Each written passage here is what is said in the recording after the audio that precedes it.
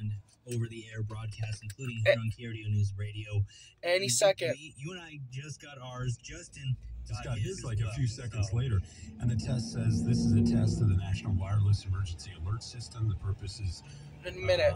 We'll be going off at 12:20. To maintain and improve alert and warning capabilities at the federal, state, and local, tribal, and territorial levels, and to evaluate the nation's public alert and warning capabilities. Any second. Action is required by Should the public. any second. And I believe it's also going to happen on the radio, right? It was supposed to happen in just a few seconds. Yeah, at 12:20. To come over at about 20 after the hour. Yeah, so in a few seconds. So we'll continue to watch that. Meanwhile, the largest nurse strike in history is underway today. Across multiple states, nurses and other healthcare workers that's what we saw back there. Kaiser Permanente hospitals have walked off the job. Their So you're getting interrupted in a few seconds. ABC's Alex Stone reports from Los Angeles. On the picket lines today in 8 states, nurses and Kaiser Permanente healthcare workers want minimum pay to start at $25 an hour, $4 more than Kaiser wants. The workers want yearly increases and more. It probably hasn't gone through. It has to go through slowly through every. It has to come all the way from Washington. So hold on, it's coming from Washington right now.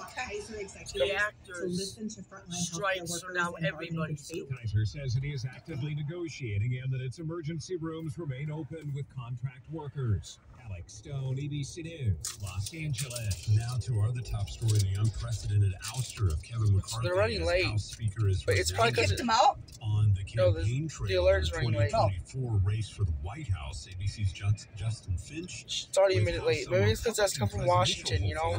Are reacting. Several Republican presidential if this is a failed test, I'm not going to be. Don't cut me off. This is important. Democrats to push out Speaker Doesn't Kevin give you the right to interrupt me during a 216 test. to 210 vote, which former Vice President Mike Pence is calling political performance art. Florida Governor Ron DeSantis questioning House Republicans' plan going forward, as South Carolina Senator Tim Scott warns Republican division only helps President Biden. Vivek Ramaswamy voicing support while calling for the House to address the $33 trillion national debt and find solutions. Justin Finch, ABC News, Washington. Well, X is... And he's very soon. It should be very soon.